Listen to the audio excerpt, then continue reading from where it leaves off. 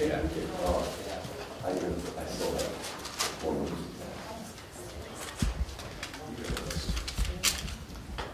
Come on up, Mary. Well, welcome. Thank you all for joining us today. We really appreciate it. It sort of seems like Groundhog Day to me because, you know, this new Tim Pawlenty is really no different than the old Tim Pawlenty. A guy who speaks out of both sides of his mouth. Gets up and says a few weeks ago that he's going to lead on the opioid crisis, and then when pressed on the issue this last week, said that he had no comment. This is very familiar to most of us as Minnesotans who remember his time as governor, who said he was going to lead on a whole host of issues, only to see that he would do the otherwise. So I want to thank everyone for being here. I want to thank the Minnesota Nurses Association President Mary Turner and Lexi Reed Holtum from the Steve Rummler HOPE Network for joining me here today to talk about this critical issue. Opioid addiction is ravaging communities across Minnesota. It's leaving tragic deaths and heartbroken families in this state.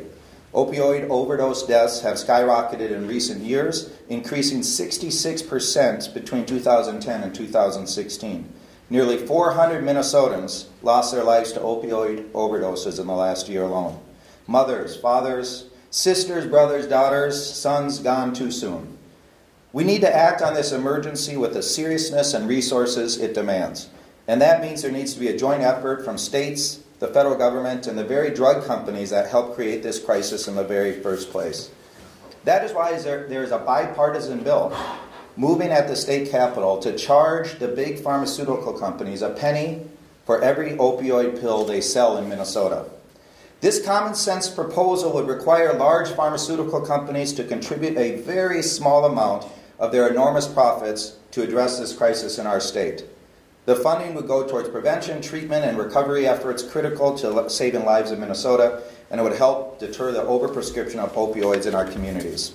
As I mentioned a moment ago, when Tim Pawlenty kicked off his campaign, he claimed he would hold the big drug companies accountable for their role in the opioid crisis. Yet just last week, when he was asked whether he supports the penny a pill proposal, Pawlenty declined to comment. This is a bipartisan proposal moving forward through the legislature, and Tim Pawlenty once again showed that he was unwilling to lead on this serious issue. That begs some serious questioning. Is a penny too much, Tim Pawlenty? Is it because you depend on big pharma for big donations? If you won't support this common sense proposal, what in the world would you support? Are you willing to stand up to the special interests who fund your campaign to save the lives of Minnesotans? Voters deserve these answers. We're here today to call on Tim Pawlenty to answer these questions and, most importantly, to support the penny a pill proposal. If he's serious about holding pharmaceutical companies accountable and helping suffering communities, he needs to back this bill. With that, it's my honor to introduce my friend, the president of the Minnesota Nurses Association, who's just off of 4 straight shifts. Night shifts. So she's been working hard, but Mary knows probably more than anyone the serious consequences of inaction on this opioid crisis. Please welcome Mary Turner. Like Ken said, my name is Mary Turner. I'm president of the Minnesota Nurses Association, but more importantly, I'm a night shift nurse in the intensive care at North Memorial Level 1 Trauma in Robbinsdale, Minnesota. And I worked the night shift, just got off at 7:30, and I spent the last 4 nights seeing what we see every single night. 1/3, 34% of the intensive care admissions are due to some kind of drug, opioid, or substance abuse overdose. And you can consistently go to any floor, any ICU throughout the state and verify this fact. 34%. This tragedy that nurses see on a nightly or a daily basis cannot be tolerated anymore. We can't be, our hospitals, our emergency rooms, and our intensive cares cannot be the answer to the opioid crisis. We have to have preventive We have to have care afterwards. Right now, in Minnesota, well, all over the nation, we're just dealing with it in a crisis mode in all of our emergency rooms and our intensive cares, and this cannot be tolerated. And the reason is, as of 2009, I looked up the average stay for an opioid crisis in an intensive care was $58,000. By 2015, that price had gone to $92,000. I can only imagine in 2018 that it's well over $100,000 to take care of one person in the ICU in an opioid crisis. This money could be used for, and the thing is that people with their insurance coverage that they have, or lack of insurance coverage, or the counties are having to foot the bill for this, or our hospitals are not getting paid. And we cannot sustain this kind of costs. This money should be better spent on our schools and on our roads and our infrastructure and anything else but dealing with a crisis that shouldn't be. But I'll just give you a heads up on how it happened. I remember I worked at Abbott Northwestern back in the late 90s. And I remember an 8-hour in-service on pain management that was put on by the drug companies. And it was at that point that I first heard the words MS Contin and oxycodone. That was the first time that the nurses heard this concept of 0 to 10 pain, and everyone needed to be pain-free. This is the first time we heard that you would have long-acting MS Contin, and then oxycodone for breakthrough pain. Gone was the Tylenol, gone was the ice packs and all that. Sure, you kind of used it, but they really pushed it. And I know when I mentioned this to Senator Eaton, I mean, they served us a huge breakfast and lunch, and they would have given us dinner and drinks if they could. And she said to me after, she goes, Mary, I remember. She goes, I remember that they took us all out for this huge steak dinner. My point was is they spent millions of dollars in indoctrinating the nurses and the doctors into this new way of pain management. And it has affected the way we do nursing for the last 2 decades. And now we have this crisis. They've made billions and billions of profits.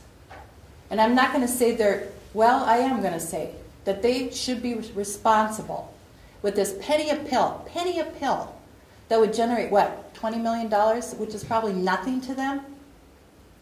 They need to be held accountable. And our legislators and our politicians who don't agree with that, they need to answer to the voters. Because this is a tragedy that needs to be fixed. And with that, I will... Thank you. Thank you. That's really powerful testimony, Mary, and thank you so much for the good work that you do. And I know it must be very exhausting and heartbreaking on a daily basis to continue to show up and know that there are solutions to the opioid crisis in our country, and one of the biggest barriers is funding. So my name is Lexi Reed Holtum, and I am the Executive Director of the Steve Rummler HOPE Network. I told Mary I'd introduce myself, so she's sleep deprived and all, didn't have to mispronounce my name, which often happens. And so the mission of the Steve Rummler HOPE Network is to heighten the awareness of the disease of addiction as it relates to the physical and emotional burdens of chronic pain, and to improve the associated care process. So I'm going to give you some stats too, just to kind of keep it in a nutshell, and then talk a little bit about the legislation where it's at right now, and then just circle back to what Mary so eloquently just said, that our legislators, they need to be held accountable for how they vote. And I think one of the best ways for that to be translated to the American public is through all of you. So thank you for choosing to be here today to do the good reporting that we need to do to create the public awareness for calls to action of our elected officials to make the right decisions. And as you stated already, this is a bipartisan bill, but yet we see complete breakdowns in the House, which is impacting the Senate. And I'll talk about that in a nutshell in a moment. So every 3 weeks, the opioid crisis kills the same number of people that were killed in the 9/11 terrorist attacks. Every 3 weeks, the opioid crisis in America kills the same number of people that were killed in the 9/11 terrorist attacks. In 2016 alone, there were the same number of overdose deaths as all of the Americans killed in the 2 decades of the Vietnam War. Imagine, if you will, every day in our country, an airplane falling from the sky and everybody on board dying. That is the number of deaths we are experiencing in our country on a daily basis. Now, if that were actually occurring, we would hold that industry accountable for creating the solutions. If an airplane was falling from the sky and everybody was dying every single day, our country would hold that industry accountable for creating the solutions so that that no longer happened. We are absolutely, unequivocally experiencing this crisis because of industry influence from opioid manufacturers. I'm going to give you some facts as to how we got here. So this opioid crisis is not a natural disaster. It's not something that we couldn't have predicted. It is something that we've been aware of for the last 2 decades. Our question is why are our elected officials and our government agencies not holding opioid pharma responsible for contributing to the solutions and changing the way in which they market their drugs? So, one company that made OxyContin, Purdue Pharma, influenced the industry by marketing to the Federation of State Medical Boards and distributing a guideline on how to safely prescribe opioids. They did that through 21 different states. They influenced lead clinicians, over 150,000 lead clinicians were influenced by them. They further went on to do direct-to-consumer advertising, and I'm going to give you some dollar amounts. Purdue Pharma spent, just one of the opioid manufacturers in 2016 spent $10 million on advertising their drug. In 1996, they spent $10 million. In 1998, they spent $15 million. In 2001, they spent $30 million. Their profits, by the time we got to 2010, this one opioid manufacturer received in profits over $3.1 billion in profits. Now, I would ask you to reflect on what we're asking for. The industry itself makes roughly around $22 billion a year. We are asking them to pay a penny a pill with a multiplier for the more deadly opioids into a dedicated fund in our state to create the solutions for the opioid crisis in Minnesota, of which from 2015 to 2016 we had a 9.2% increase in opioid overdose deaths.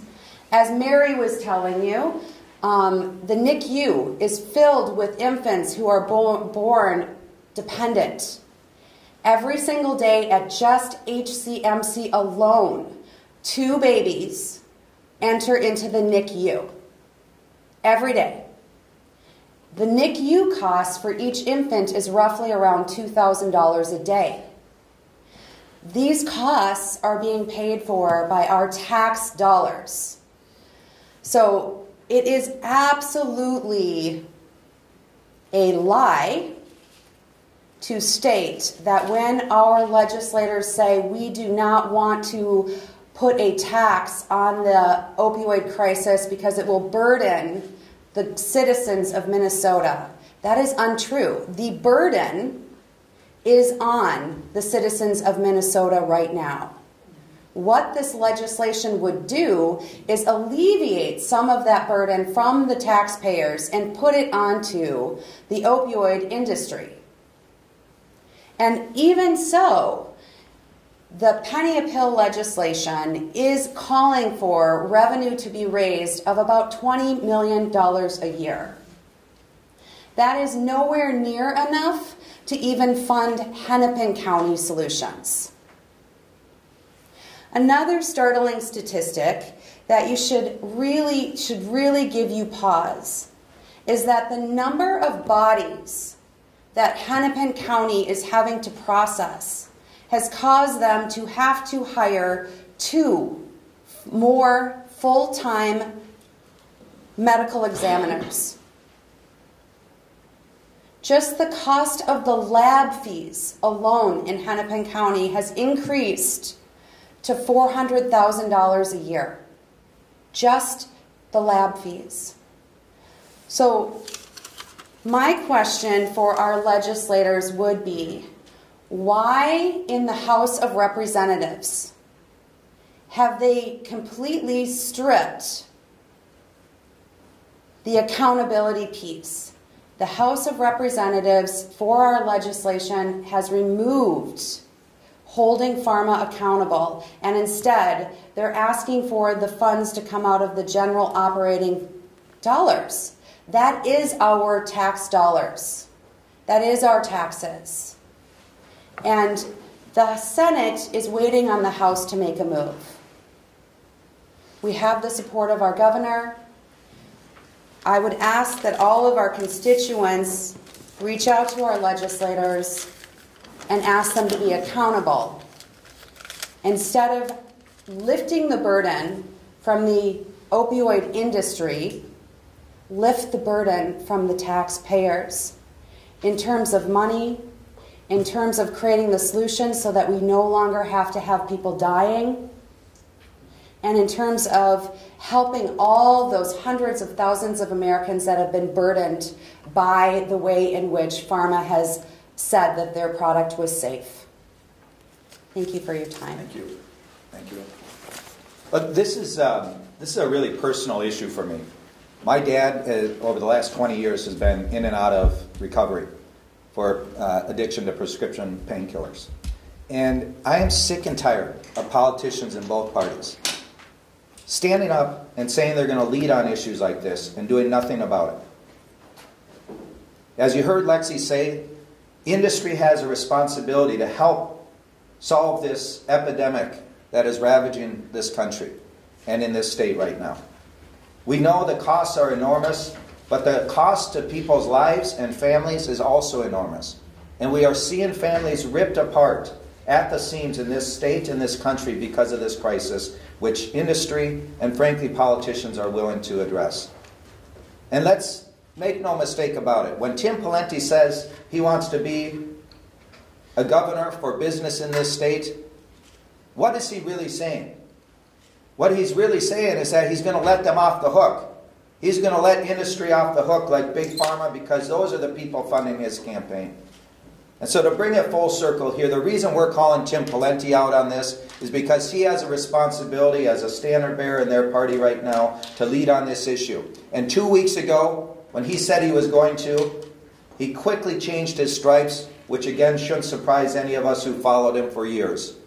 This guy has a tendency of speaking out of both sides of his mouth and saying he's going to lead and then not doing anything to lead. So we're calling on Tim Pawlenty, we're calling on Republican and DFL legislators to stand up and do the right thing.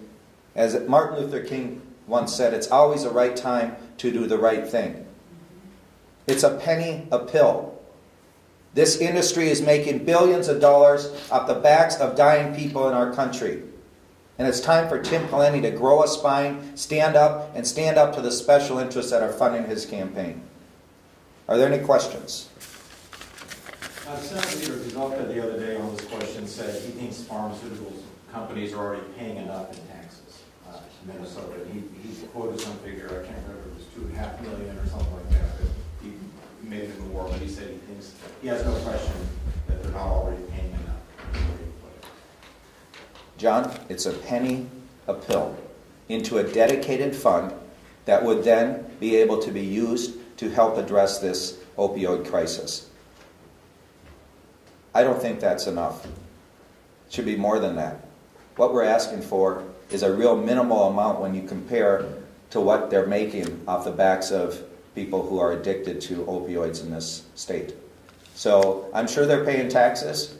It's not enough. They should be doing more, and they shouldn't have a problem with this proposal. If I was in that industry, I would take us up on the offer to join hands in partnership and actually figure out how we can address this. Instead, we've essentially legalized drug pushers who are out there essentially pushing these substances which are more addictive than any other substance out there, and our society thinks it's okay to have this destruction going on.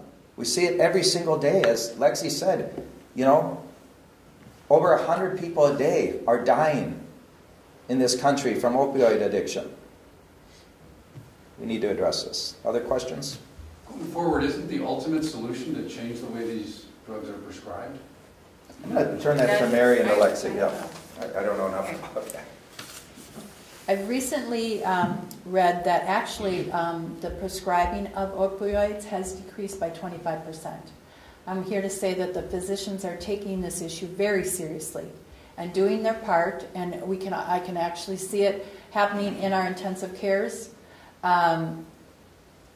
It was almost like overnight that it was extra strength Tylenol around the clock, you know, is ordered, and half the amount of oxycodone is ordered. So we are, the medical field, both the physicians and the nurses, we recognize that for 2 decades we followed this whole concept of zero pain, etc.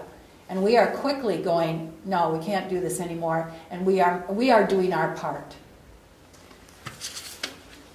Just to also answer a couple of other things to Mary's point, we still had 3.5 million opioid prescriptions dispensed in 2016, and we know for a fact that 1/3 of the people that are prescribed to become addicted to to the pain pills.